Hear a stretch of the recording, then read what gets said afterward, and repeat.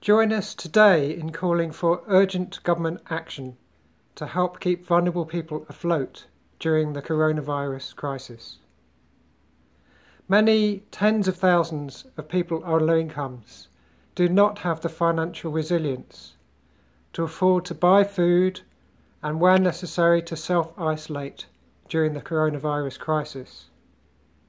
And that's before thousands or tens of thousands of people were laid off or are being laid off at this very moment by businesses themselves struggling to cope with the crisis.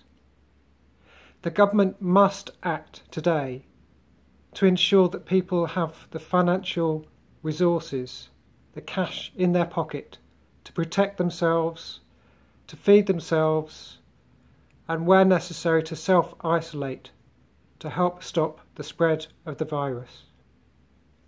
Please email your MP now to call for urgent action from the government today.